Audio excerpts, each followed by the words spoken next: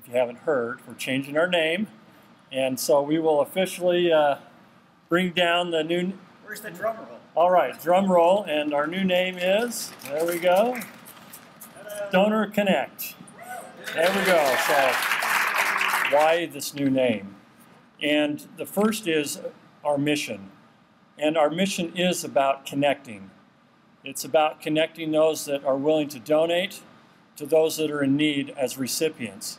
The second is it's a way for us as an organization to show that we are independent from any other large healthcare organization. We are the 5th largest of our organizations in the United States, and we serve all 3.7 million people that are in our service area. We serve all the hospitals that are in those areas, and we serve all the transplant programs.